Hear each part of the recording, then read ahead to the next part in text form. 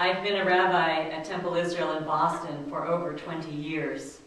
And being in Boston, we feel we have a particular responsibility to the city and to the greater city in how we conduct ourselves within the community. And it's not just ourselves individually at Temple Israel, but it's the opportunity to join with fellow members of the faith community in our own diversity, to be united in how we view the world.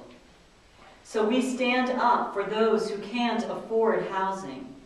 We want to ensure their voices are heard, and how the Massachusetts affordable housing law does make an impact on their lives and ours. You have heard from Bishop Shaw how the high costs of housing create challenges for members of all faith.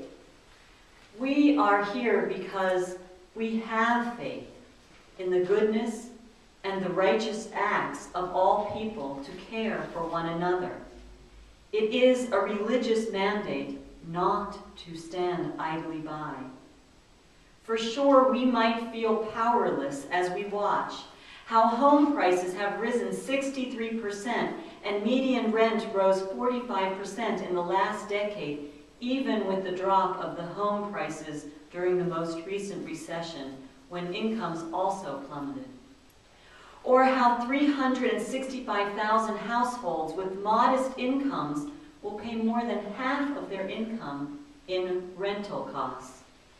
We can see out in the streets, too, homelessness, including thousands of children, and hunger, because without physical shelter, they suffer. What can we do to reach out?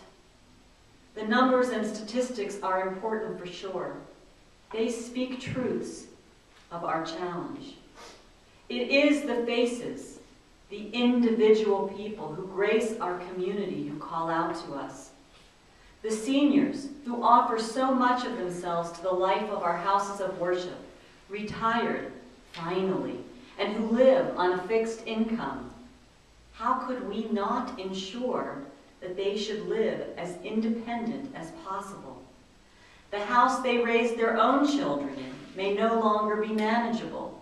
Too many stairs, too high maintenance costs, maybe overwhelming yard work. So where do they go? What options does the greater community provide for these seniors to downsize with dignity, perhaps with a first-floor bathroom and bedroom? The affordable housing law has helped to give these seniors more options than they would without it, for sure.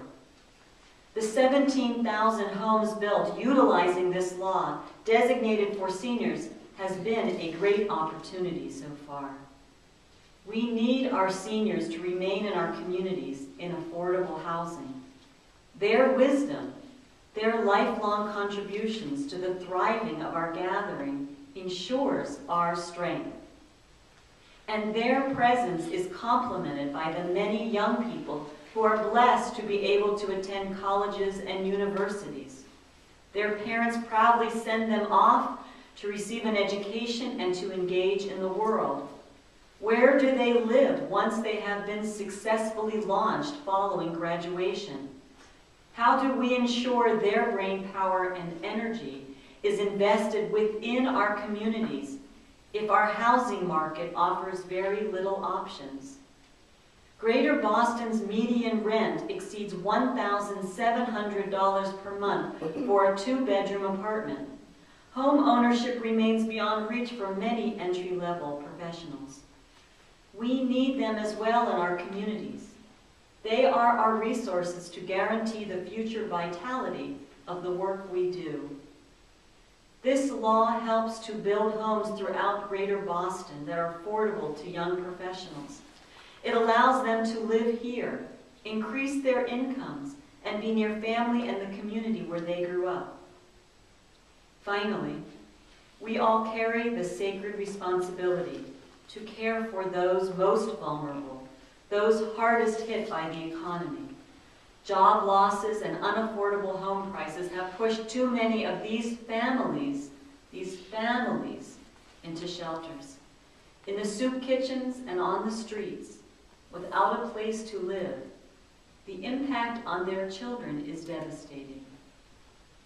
How could we not want to do what is within our very power to ensure that we keep producing affordable housing to ensure a life with dignity? This law is an important step, a crucial element in heeding the call to care and support one another, to prosper goodness, to prosper the opportunity for goodness and righteousness within ourselves and then outward. The affordable housing law is about our families, seniors and young people who need us and who we need in our communities. Let's keep the affordable housing law for their sake and ours. Don't repeal it. Vote no on question 2.